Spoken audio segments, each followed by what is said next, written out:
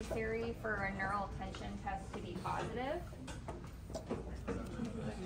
Reproduction of symptoms, that's one. What's the change in intensity when you change the distance segment? Yeah, affected by a distant segment, that's two. That's kind of affected by a distant segment still. There's one other one. Different from the other side. Asymmetry side to side. So lock those in your memory. Reproduction of symptoms, affected by a distant segment, and asymmetry compared to the other side. Okay? We're gonna do the slump test first. What nerve are we tensioning when we're doing the slump test? Sciatic, good. Okay, so this is a very step-by-step process, so we try to keep it as systematic as possible. You can also add a goniometer to make it an objective measure to retest later as well. So your patient's gonna be seated on the edge of the plinth table, their legs are dangling.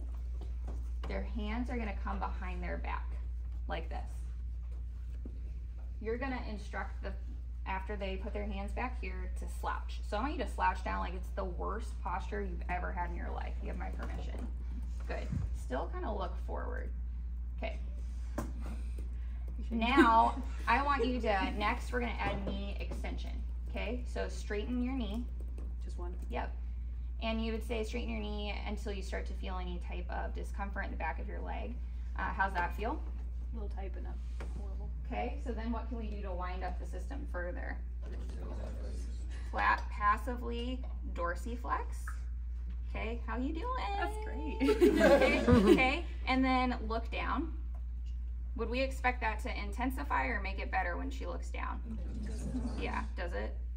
It was pretty tense. Yep. Still. So then we can play around with it a little bit. So here's one distant segment. Let's take off the ankle. Better? Yeah, much Yep. better. Good. Look forward. Better again.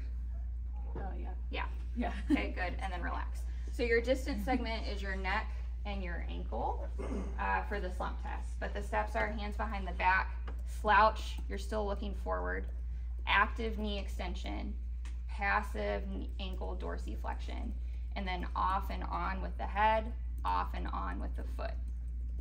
What angle do you think we would measure to make this objective? So let's say they have full knee extension and it takes ankle dorsiflexion to reproduce their symptoms. Yes, you could measure ankle dorsiflexion. What else could you measure? Cervical flexion. You could measure cervical flexion.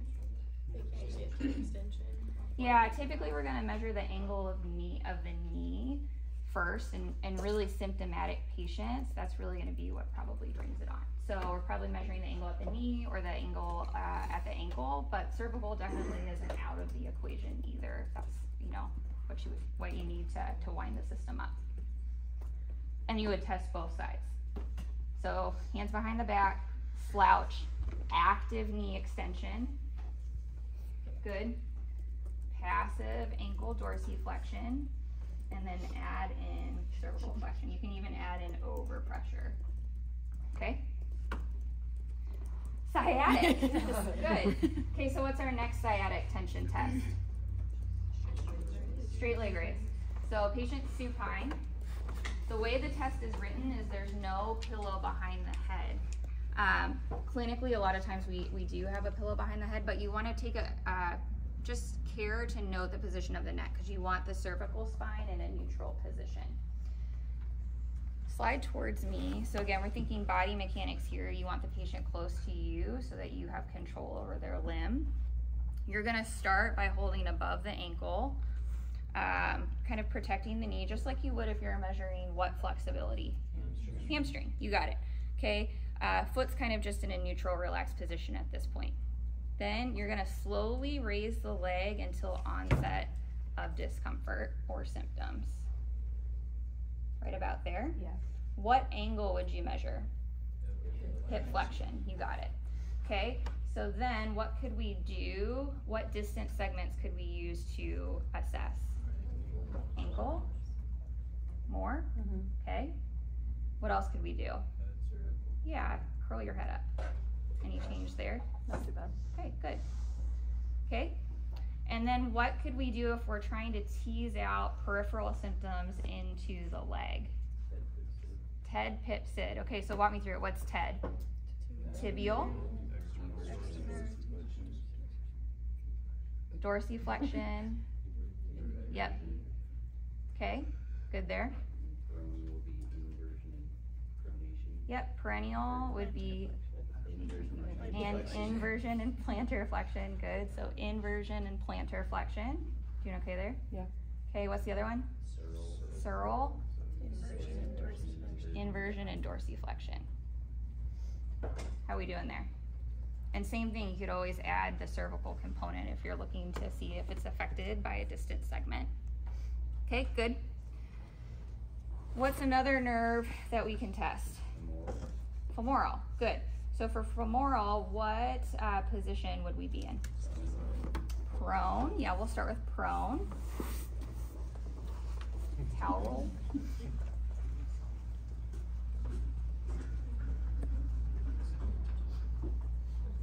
So again, you want the cervical spine in a neutral position. So the vertebral column acts as a whole. So if there isn't a face cut out, you can roll up a towel. I need another towel.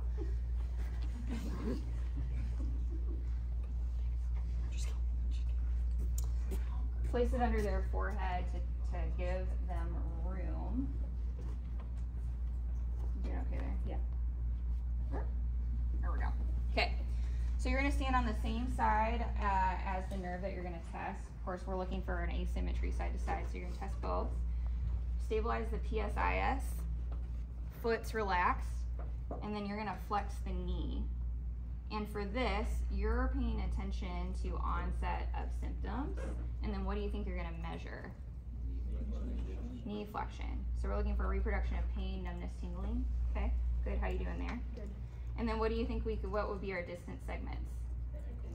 Ankle, right? So you could like pull your toes up and then pull your toes down and assess for effects that way. You could, in theory, do the cervical spine. You could have them kind of tuck their chin and then relax in that position. Or you could bring them into sideline if you're really trying to sensitize using the neck. And I'll show you what that looks like. So go ahead and lie on your side. Good. Slide back towards me.